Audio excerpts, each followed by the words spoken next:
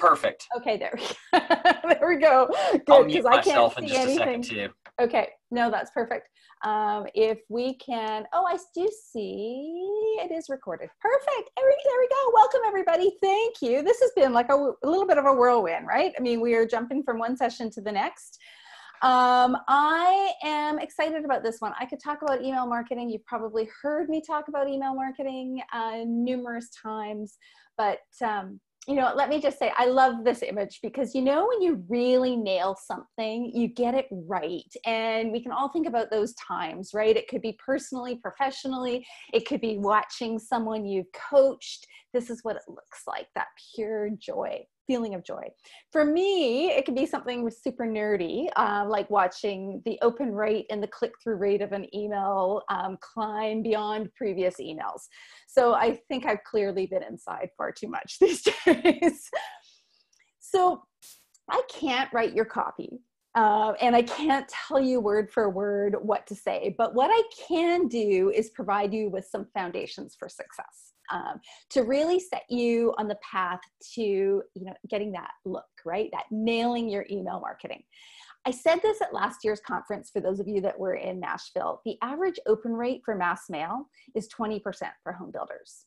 And it stayed the same for several years. So let's not be satisfied with that. I challenged everyone last year and I'm going to challenge you again. Let's focus on achieving more. And, you know, let's also kind of start to switch our thinking a little bit too and focus on email clicks, that call to action within an email. My name is Angela McKay, and I'm the VP of Client Success at ECI. I've got a significant email marketing background. I've been with Lasso for about 12 years, and I think I've worked with many of you, and I hope to work with more of you.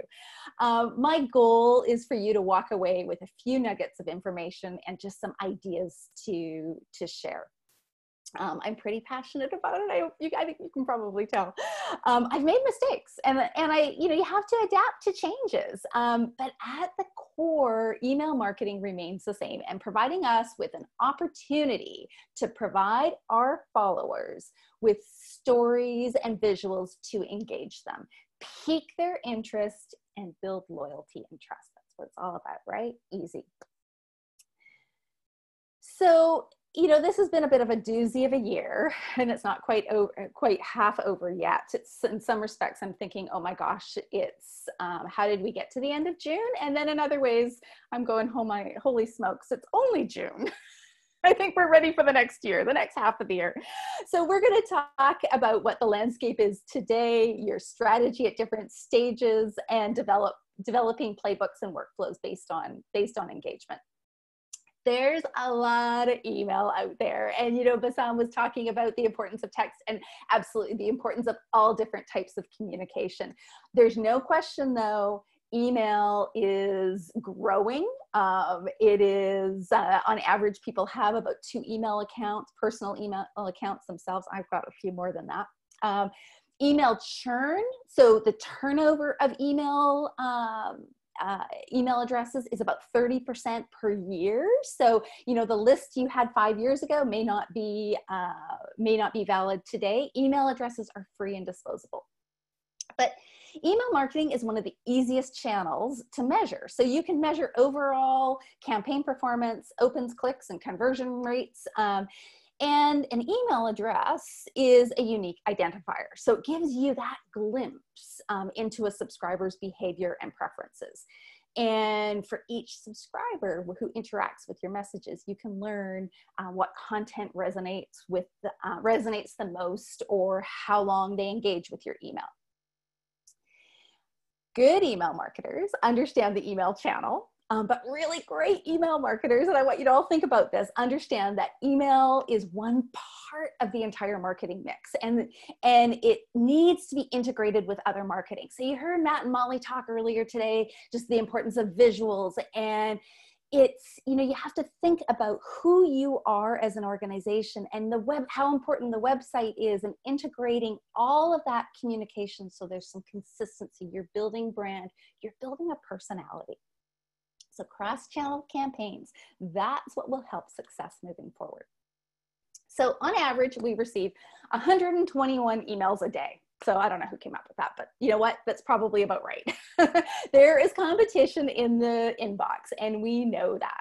But we also know that the average person checks their email 15 times a day, and I'm not talking work emails. So it is, it's a real thing. People are engaged, and including millennials. Ask them. They are subscribing to the brands they love, and they are reading their email. You need to stand out, right? You've got to compete. You're competing with a cluttered inbox. You need to stand out. So email is still very much a viable form of communication, but communication needs to be consistent with the brand, and being human and relatable is key. So companies that put the customer at the center, you know, Molly had a heart in her presentation too. You know what? There's something about that, right? You know, companies that put that customer at the center have greater revenue, more satisfied employees, and happier clients, because happy employees make happy clients. A customer-centric company is in tune with what motivates your buyers, and you need to be fast, not perfect, which is why email fits nicely. So I am going to be known as the person who shows the same slide at all our presentations. If there is nothing else that you take away from this, or if you want a checklist of what you should include in your email, use this. This is a study that comes from the National Association of Realtors, and what buyers are looking for, what they crave: knowledge, trust, service, easy, being easy to work with, reliable. You deliver when you say you're going to. Honesty and value. That's what your customers are looking to you to provide. So individually as well as a company. So whether it's a marketing email or a personal email, check those boxes. When COVID hit, many people asked, what do we do? The first thing you always need to do is put yourself in your buyer's shoes. You've got to, and I think we've heard this, or the sessions that I've been through, we've heard this in every single session. You need to put yourself in the buyer's, look at it through the buyer's lens. But you need to always be doing that. COVID just kind of forced us to do that. What do they want to hear, and what do they need to hear? What is most important to them? And be real. So we're all solving problems. People want to move out of the city. They have a growing family. They need more space. They want outdoor living. They need office space. They've got aging parents. They've changed jobs. They're retiring, whatever it is. We need to understand it and relate to them in our communication. So I seem to always go back to Simon Sinek's book, Start With Why. It seems to apply with everything. So always answer that. Are we, why do they need us? So it means that you need to define your audience and start to segment. Most of this information is pretty easy to figure out. And, not all prospects are created equal. And Dave said this in the last session. Your sales process or workflow can be targeted to each segment. So depending on the sources will determine how much they know about your company. So, I think Dave mentioned this, pure digital marketing leads from Facebook or from some directories may not know very much about you. So these are, as Dave said, the marketing qualified leads as opposed to sales qualified. So marketing qualified leads may sit in your marketing database for some time before they're interested. Whereas a sales qualified lead from your website or chat may move along at a much faster rate. So they're likely, more researched, they're more definitive in what they want. And what you say to each of those segments is quite different. And this is where a one-size-fits-all campaign just doesn't work. And in fact, it can turn people away because you're losing engagement. If you're not speaking their language, if you're not speaking to them, you're going to turn them away. So let's define your audience and your goals for each segment. So most of you likely have created personas for your community. So who are your targeted buyers and where do your leads fit in? And when you segment your leads, you start to better understand the buyer journey. And you can craft messages to fit that segment.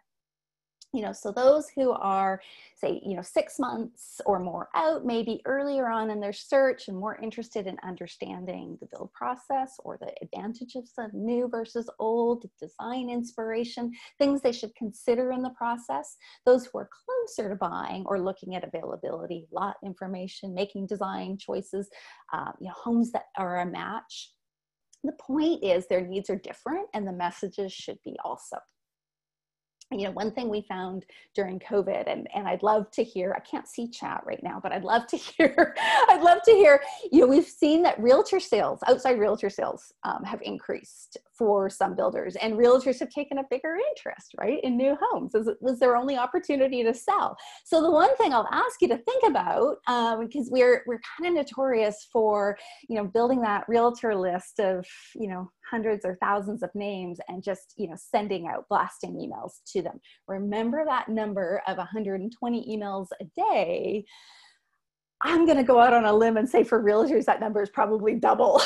So, being really mindful of this and providing that information in, a visually appealing way, in an easy to digest way, so you stand out. I even suggest ask them how they would like to digest the information, receive the information. So what do you say? Be human. So creating a personality with your brand, and Molly and Matt talked about this earlier, and this needs to resonate. This needs to flow into your email marketing. I have to admit, I'm a heartstrings kind of person. I love the family, baby, dog pictures, show and tell your buyers what it's like to be living in one of your homes.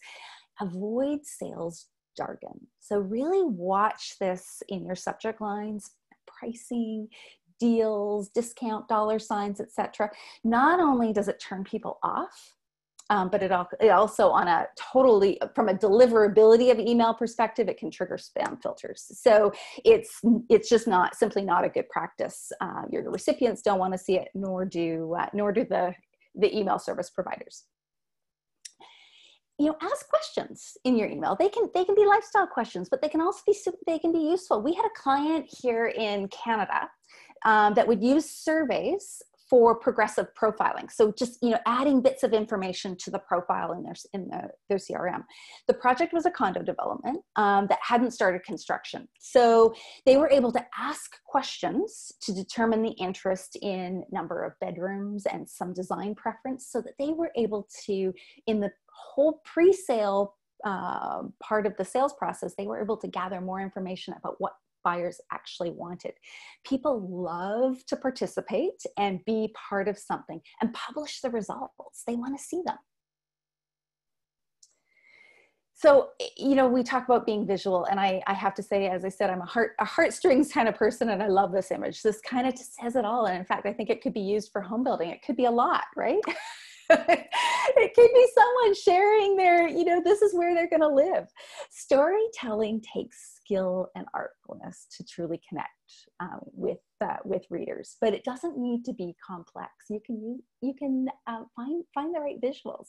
Your content can be repurposed. And so when I talk about email marketing, your content, this is content that's on your website, on your blogs, you're sharing it on social media as well. It's another communication vehicle. So as far as what kind of stories, you've got happy home buyers, inspiring company milestones, a sincere message from your owner or president. I wouldn't overuse that, but those kinds of emails often have the highest open rate because they're different.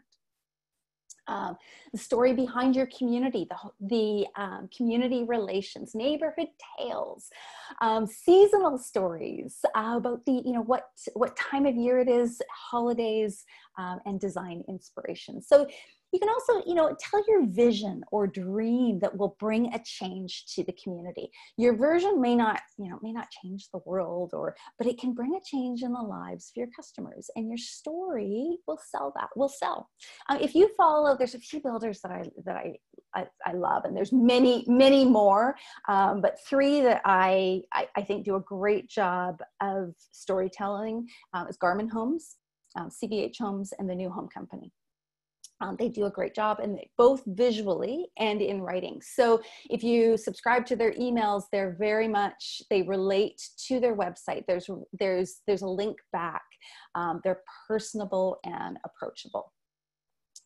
You can also use rapport building as stories. So this is where you don't exactly sell, but you're investing in that long-term relationship with your recipients by sharing experiences. So these stories reflect the experiences that you might have had, and it might be the story of, you know, joy, of the feeling of safety, health in the quality of your homes and the type of materials you use. It should connect at an emotional level with your readers. And, you know, car companies are pretty good at that. Talk with your salespeople. They are masters at telling these types of stories, and they may not even know it. You know, sit down with them and learn what they're sharing with their prospects, who are touring their model homes. So stories are easy to find in everyday life, and they hit people's emotions, but be sincere and genuine in your storytelling, and remember that you're not hard selling, but building that long-lasting relationship. So, but you know, less is more. And the average amount of time that someone spends on an email is 15 seconds. They scan and read about 50 words. So that, based on, you know, what Molly said, more than 90% of consumers prefer imagery and they prefer imagery in email. So visuals are important. GIFs or GIFs, however way you want to say it. I call it a GIF, but are hugely popular and effective in garnering attention. And a picture says 1,000 words. Has never been a more true statement. I think Anthony said that earlier. I love this image, you know, that saying, you know, putting lipstick on a pig, there's still a pig. It's a cute one though. You do need to put content. Content always trumps design, and your goal is do what's best for the reader and be expected. So content is always going to trump everything. And I don't know if you can hear the airplane flying above me, but you know, everything was quiet up until now. There are 4 simple ingredients to an email: a headline, an image, you know, some sort of little teaser, and a button.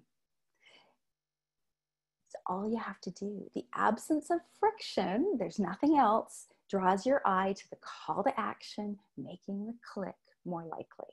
So think about that. Think about how your emails look today, because the real purpose, I will go back to, you want them to open the email, you want them to click, you want them to go to your website, you want them to look for more information. You want to be able to track that, see what they're interested in. So keep it simple. A headline, an image, some little teaser about what they're clicking on, and that button. So there's a common concept around email that people look at the sender as to whether or not they'll keep or delete an email, and then they'll look at the subject line as to whether they will open an email. So one can argue that the subject line is the gateway to a successful campaign. And there's been lots and lots of studies about what works and what doesn't. We have seen, and there's putting your recipient's name in the subject line has a huge benefit. It's personalized. They see their name. One word of caution: you want to make sure you have their name in that first name and they're in your CRM. But looking at different types of subject lines that are welcoming, you use the word, a person, use you. Welcome home, Angela. You're invited, Angela. Shift from in-person to a virtual event. So we did or virtual appointment. Making sure you saw this, Angela. Your new home awaits. Angela, we have a special offer for you. So think about the subject line and think about what you can do to just make that experience a little bit, a little more likely to click on open. I've got 4 companies listed here. These are 4 of my favorites as far as different emails. I have said this over and over again, subscribe to retailers, subscribe and see what they are doing, see the approach that they take. I'll show you some emails towards the end of the presentation. So you very rarely want to be creating an email from scratch. Instead, utilizing a library of custom templates that are branded for your company. Have your marketing agency, I know Group 2, Builder Designs, they all will create templates for you. Have content blocks that salespeople can pick and choose what they want. Just allows you to maintain your brand and provides the flexibility for your sales team. There's lots of discussion about whether or not salespeople should create and send out mass email. I'm kind of in the marketing camp. I'd love to hear your perspective. If you do have your sales team sending out email, please, please, please provide them with the templates. Make it easy for them to ensure that the brand, the messaging resonates and is consistent with your look. One of the frustrations that we hear from salespeople is often the language used for email templates. So for sales process templates and workflows, involve the salespeople so that they can have input into the tone and personality of the email. Because what happens when they don't? They don't complete their activities. They don't use them. And it messes up your data. And we know that data, we know all of that. You want to make sure that you want to see the activity of your recipients and see that progression. So keep templates simple. Remember those 4 ingredients: the header, the image, the teaser, and the button. So we know there's general types of emails, and these are just examples. So you've got a new community coming, community update, virtual tours, visualization, a newsletter, events invite, a welcome email, and I'm going to talk about a couple of these specifically. The welcome campaign. I cannot stress more the huge opportunity to capture interest and really nailing this email. This is the most opened email, and you have a captive audience. They have just signed up. They will look for the email and they will read it. So customize to the source, meaning Dave talked about this, the marketing qualified versus sales qualified, whether it came from Facebook or a digital marketing lead or directory. Customize it so that there's some relevancy. They can relate to what they have just seen. In some cases, they haven't been to your website. So make sure that you're starting to build that brand. It's not always limited to one email. So, we kind of think of the welcome, the auto reply email, but think about it as what are some of those next steps that you want them. You may want to introduce them further to your company. You may want to send them a sample newsletter right out of the gate. You might want to do a few different stages. Keep it simple, but you might want to do something within the first week or so. Set expectations. So don't inundate them. If you're going to send an email, if you're going to tell them that they'll expect an email once a month, don't send them an email, every day for the first 7 days. Explain who you are and why it matters, and always, always, always have a next step so that they know what to expect. And there's a call to action. So the next one is the re-engage. We've all winning them back. We all have that database of some leads that, we just haven't heard from them. And I'm not a proponent of deleting them. I'm not a proponent because you want to keep them in, but you know what? You can't keep emailing them.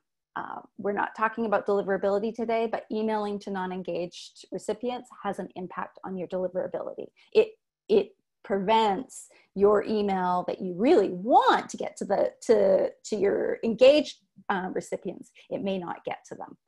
So what we've helped some of our clients with is a re-engagement. And, again, I'm a heartstrings kind of person. I love the dog pictures. And I don't know if anyone could say that they don't like that picture. I think that's Dave's dog, actually.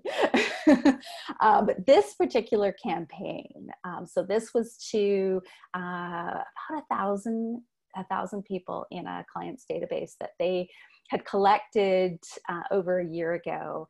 And we sent it out, and then we forwarded it on, and we had about a 50% open rate. And of that, about 25% clicked. And these were stale leads. So these were people that said, yeah, you know what, I do want to stay on your list, and I am interested. And it then gave the sales team a fresh list of leads to follow up with. Not to necessarily, we want to continue to email them, but to take the next step and phone them as well. So workflows and playbooks, always, what is your outcome? What do you want to achieve? I think sometimes we tend to kind of look at one step at a time and not necessarily the whole picture. And you want to build simple workflows, because more complexity will cause more errors, and provide that content library, like I said, to your sales team. Give them some templates to use and modify, swap in different pieces of content. Train your team to really use your CRM. Help them understand the value. You'll be getting them better leads when they do that. Your playbooks, anywhere. I'm a real proponent of probably 5 to 7 activities in each workflow, and do an audit every 6 months. That was one thing that was our first advice to all of our clients when COVID hit, is have a look at your auto reply email, have a look at your workflows and your sales processes, make sure they're still relevant. And you need to freshen them up. Things change with email. Your logo might change slightly. People change. Your offers may change. So do an audit every couple of, I would say every 6 months. And build in some automation. There's those types of emails that really don't need a sales rep's intervention. Automate them. Allow them to go out automatically. It just makes everything a little simpler, including for you and for the sales team. So some of those triggers are website registration, Facebook, website visits, a survey that someone might fill out, an appointment, model visit, rating change, inactivity. Those are all triggers that you can have a follow-up process or a workflow, and create that for your sales team ahead of time, so that they've got you've got a systematic approach to sales. It's a team effort, and marketing should complement what sales is doing. Sales should complement what marketing is doing. There is no silver bullet and no magic formula, but there is a far greater chance of success when there's some planning. And I recognize that when COVID hit, this is a pretty good example of what happened when COVID hit this graph. The interesting thing is that those who had a system in place, and Matt talked to this, those who have taken a systematic approach were able to pivot far more easily. They were a little more nimble, right? They could make those changes because they had a system in place, because they could see their data, they could see what was happening. A communication strategy is a bit like a fitness or nutrition program. You need to create one first, and then you need to follow it. But you also need to create realistic goals, right? So if you say you want to lose 20 pounds and, in 20 days or 30 days, that's not realistic. So you've got to be realistic. Otherwise you give up and you abandon it, and you're back to sending everything to everyone again. So think of there's no easy strategy necessarily, or there's no easy button, I should say. But it does take work, and it is easier in the long run. It's a little painful at first, but very quickly becomes routine. So you want to make sure that you've got a content calendar and have a plan. It saves you time. It then provides you with the opportunities to experiment and test and do something a little different. Take a segment of your audience and try something. Do it. It's good to try, and it's good to test. So here's a couple of, I used BarkBox and Asana and Peloton. I don't think I've got an example for Starbucks, but I'm a big fan of Starbucks emails. They, you know, for $4 cup of coffee, they spend a lot of money on email. And that's, I think I stole Dave's line. Dave uses that quite a bit. But a couple of emails that I have, and why these work. Canva is a great tool, by the way. If you don't know Canva, it is an image tool that allows you to create some really easy social media images. And if you don't know Photoshop, it's a great replacement. So one of the reasons why I love this email is, first of all, discover Canada's top video templates. That draws my attention to it right away, right? It's, I'm curious. People are curious. So what are those?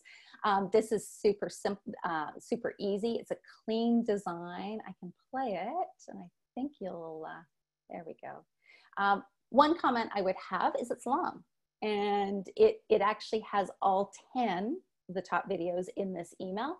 I think they probably could have shortened it. They probably could have cut it down and had you click to it. You can view all templates, but it's an easy template to see and read. It's clean. Asana is a productivity tool, and they keep things exceptionally clean. Again, going back to that premise of a header, an image, a teaser, and a button. This is, and you know, in all of these cases, I love the wording they choose to, and this is what you'll learn from retailers as well, is a better way to work awaits. You know, you could translate that into home building quite easily. And this was their, I have to shift here because I can't see where my play button is. There we go.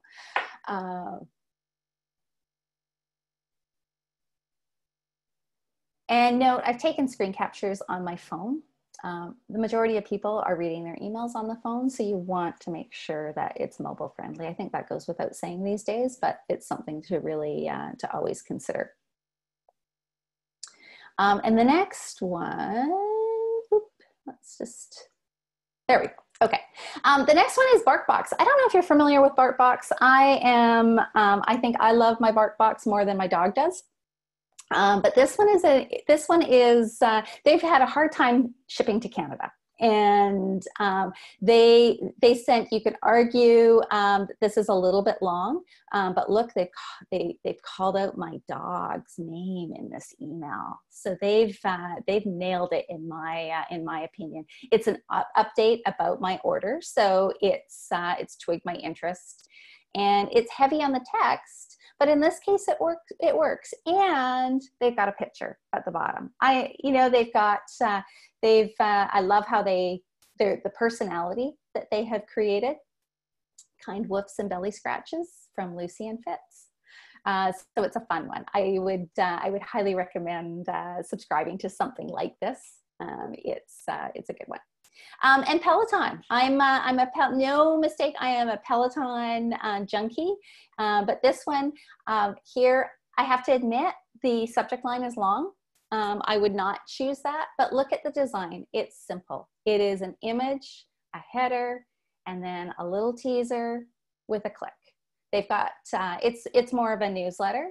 So they've got multiple items, but super simple. It looks beautiful, it's clean, and it's got interesting content.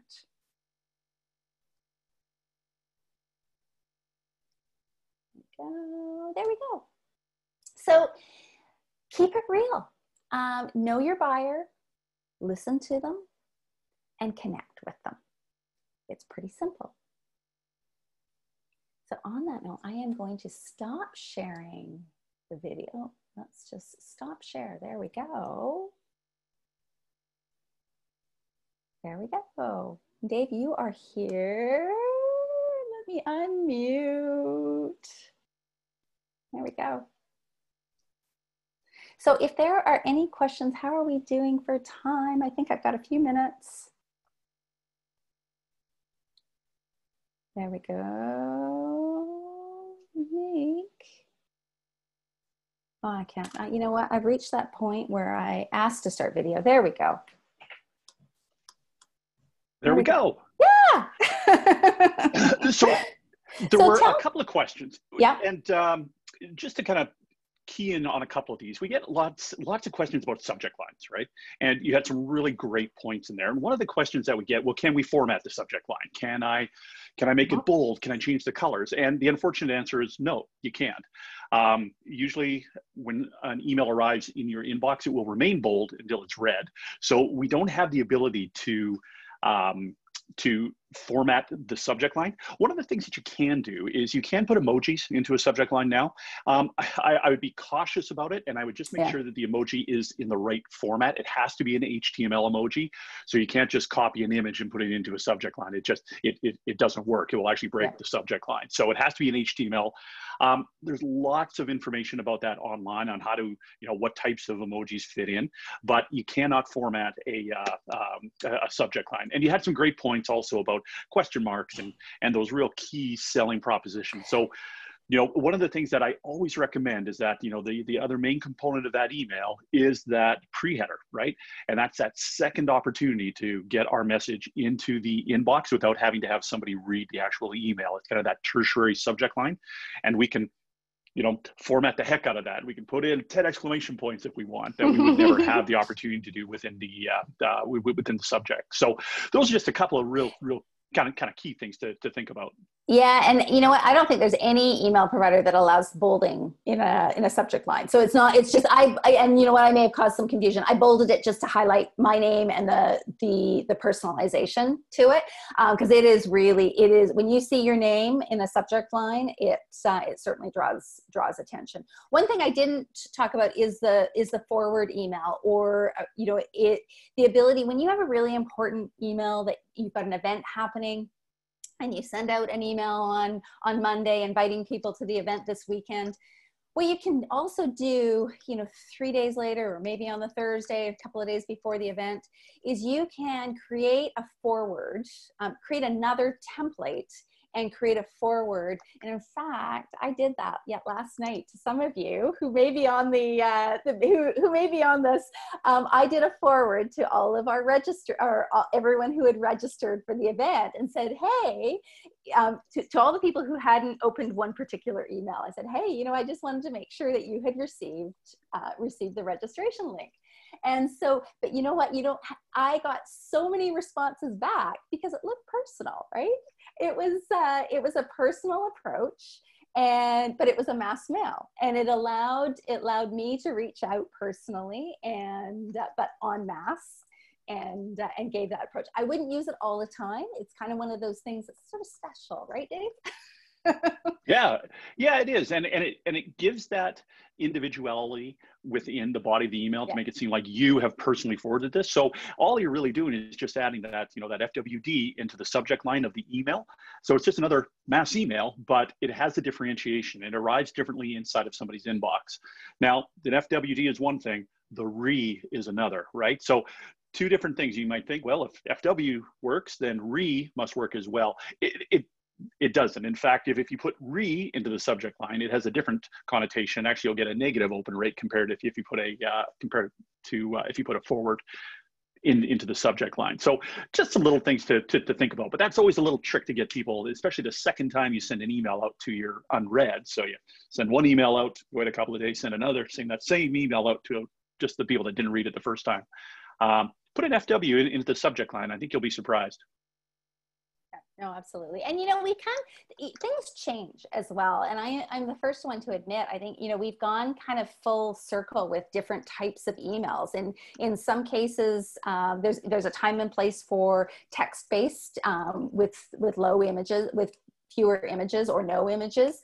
And then there's a time and place for multiple, more templated email as well. And I think we're headed back into the little more images now than we are just text-based, because people they need that separation of text, and they need to see things. They're scanning.